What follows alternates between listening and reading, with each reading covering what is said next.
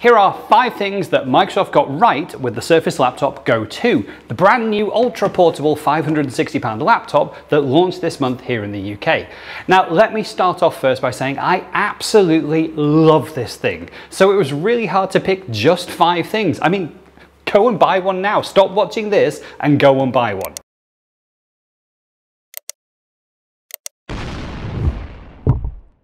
Alright, first up, although this is a compact laptop with a 12.4-inch screen, it's still got a quad-core i5, 8GB of RAM and 128GB SSD.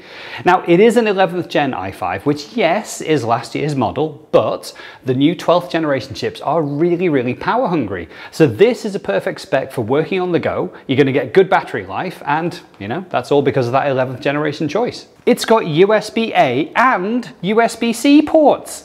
Look, I know everything is moving to USB-C, but still, we've all got so many accessories that need USB-A.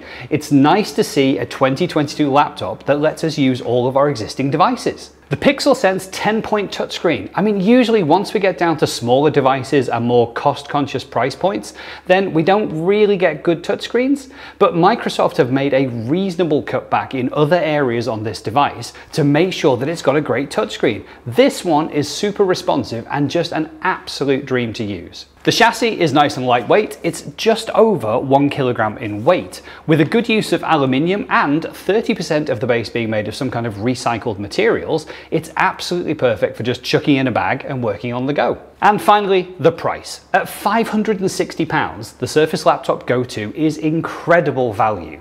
For the exact same quad-core 11th gen i5 chip, 8GB of RAM and 128GB SSD, the Surface Pro 8 starts at £849, and you don't even get a keyboard.